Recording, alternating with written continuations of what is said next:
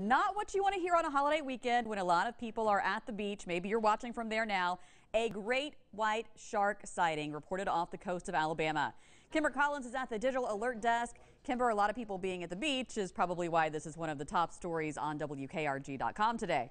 Yeah, I don't think anyone wants a Jaws moment today, Cherish, but let me start by saying this shark is not new. This specific shark has been tracked off the Gulf Coast for years. So O-Shirts has been tracking this young adult shark since 2018. It was first spotted off the coast of Nova Scotia, but check it out. The latest ping was right here off the coast of Gulf Shores. Now, it's only been pinged 3 times in the Gulf of Mexico, and there's no explanation as to why the shark comes here.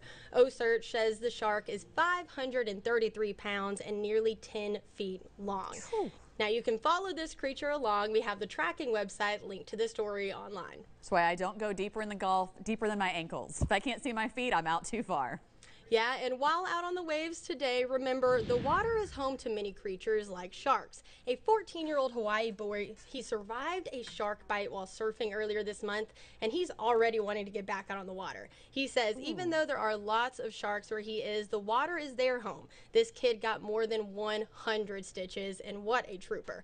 This was the first shark attack at North Beach recorded in history, so it is rare, and a tip for surfers: if anyone sees a shark in the water, respect it. Leave the water and surf another day. Yeah, he's right. That's their house. Absolutely. I've been saying it for years.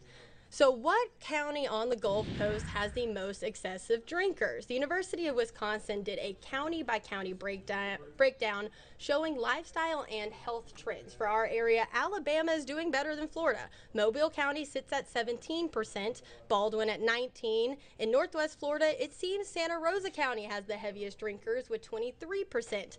But this study nationally shows more drinkers live up north than in the southern states. And you can see the full map from a link on our website. So, Kimber, what classifies excessive? Yeah, so doctors say excessive drinking is 5 or more drinks per occasion for men and 4 or more drinks per occasion for women. Lawmakers in Washington are pushing for a 4th and a 5th round of stimulus checks, but it would face many hurdles. 7 Democrats on the House Ways and Means Committee sent a letter to the president this month. In that letter, there was no mention on how much the checks could be, but that they could keep an additional 12 million people out of poverty. This is not the first mention of more direct payments to Americans, but the White House has given no stance on the subject. A lot of people are hoping that it does happen, though. I've seen both sides of that fence, absolutely. Well-known hat brand Stetson will no longer sell at a Nashville store after the owner was caught in a controversial social media post. The owner of Hat Works was seen wearing a yellow star sticker that resembles the Star of David. That post, made Friday to Instagram, has since been deleted. The update today: the owner made an apology post to Instagram. It reads in part, "In no way did I intend to trivialize the Star of David or disrespect what happens to millions of people. My intent was not to exploit or make a profit. I sincerely apologize for any insensitivity."